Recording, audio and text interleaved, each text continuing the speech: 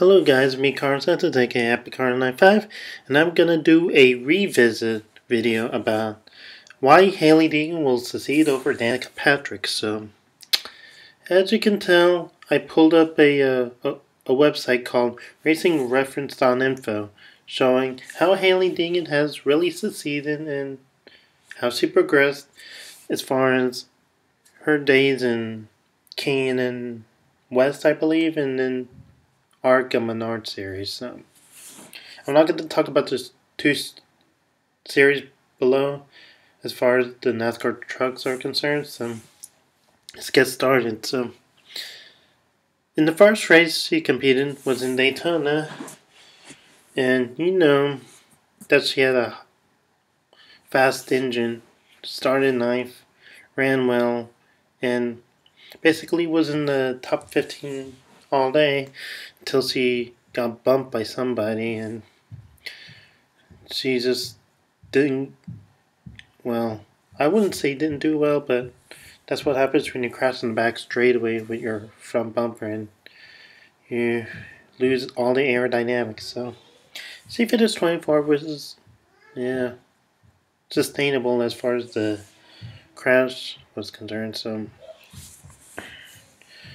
So let's go to race 2, Daytona Road Course. In my opinion, this was the worst race. I mean, the worst race ever that she's ever run so far this season. She started 23rd, and she was never a factor. Running around Dawson Cram, Spencer Boyd, as examples of how weak those truck entries are. You know, they usually run top 25 and top 30.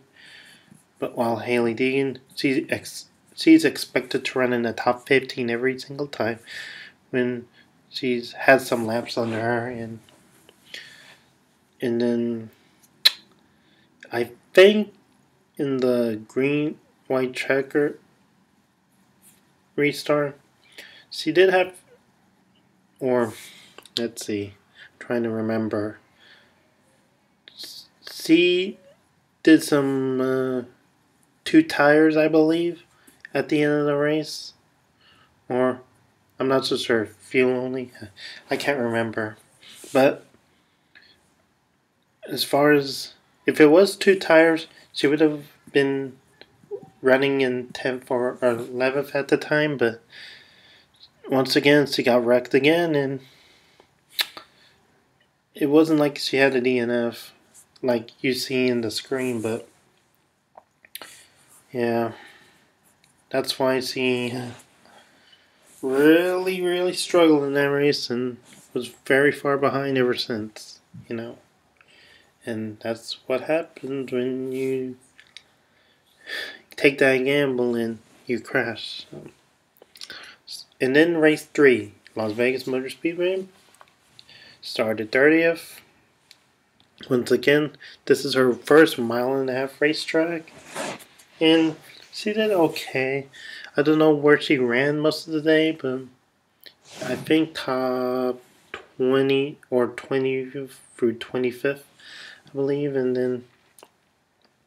then when Rafael Lassard got hooked by, I believe, David Gilliland, I don't think David Gilliland would run the race, but whatever. There was this random driver that hooked Rafael Lassard, and then once Hailie Deegan saw the wreck, she crashed, and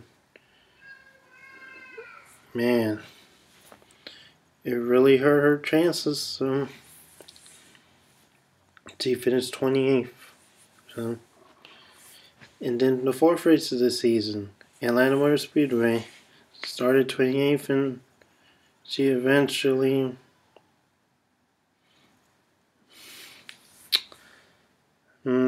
this was one of her weaker races this season, and I think she lost a lap, and, well, this was one of the first races where she didn't get into a wreck, and then, yeah, I think she was riding around, logging laps, learning the racetrack, and eventually she finished 21st, so not much to say there. And then the 5th race, which is the Bristol Dirt Track, she had a strong showing, you know. Started 22nd and ran around 15th to 20th all day, and eventually she came in there unscathed, and she could have ran better and finished 19th. So, and as you look on the far right, you see her point standings, which is 20th.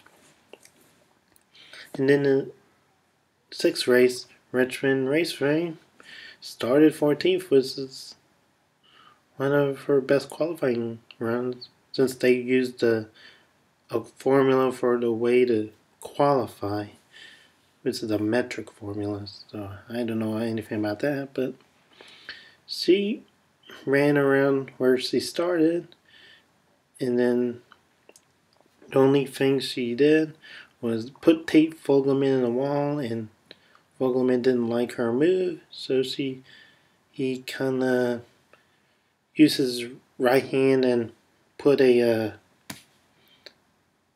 her point finger on his brain and said, "Hey Hailie, use your head, or else I'm gonna go after you." So, and then I think she wrecked some more, but otherwise she finished 17th.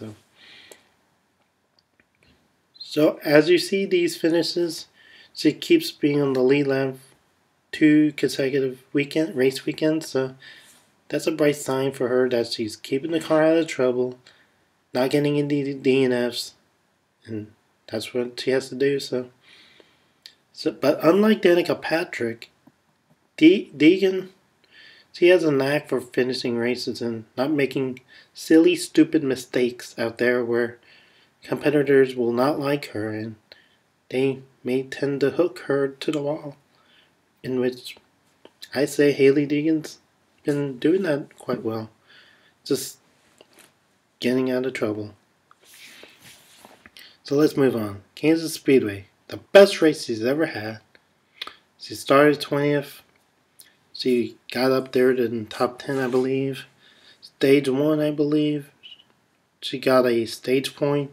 Stage 2, she almost got one. And basically, she's really got this truck hooked up. And in one of the longest green flag pit stops of the race, she did pass Austin Hill for, like, I don't know, somewhere in the top 10. And then she got as high as 7th or 8th, I believe, and then when the caution came out, she felt like a rock. It's because she doesn't have experience up there in front, and all the competitive cars eat her up, and she finished like 13th, so, which is okay, but I probably believe Hailie Deegan would have done all right if green flag pit stops were run until the checker flag. So, and then the 8th race of the season, Darlington Raceway. So 10th place, one of the best qualifying efforts other than Daytona. And then once she started in 10th, she felt like a rock.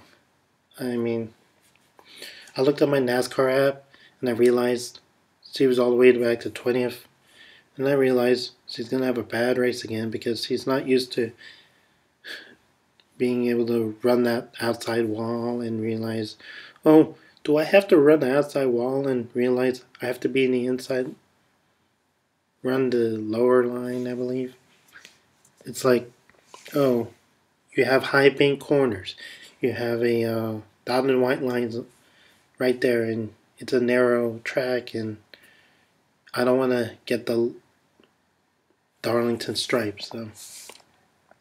And then there was the big wreck, and Hailie Deegan couldn't avoid it, and basically just ruined her night, basically. But she continued on, and right when the white flag came out, Todd Gillen just hooked the left on Hailie Deegan's right fender and Deegan's night was over. She had a lot of damage, but still she was able to finish the race, to finish 20th. So, and then if you look at the right side, you'll see that she's 15th in points, which is alright. But to get to the playoffs, she has to be 10th or above. So that's all I have to say. So I'm AK Happy Car on Night 5. You all have a great day and peace out.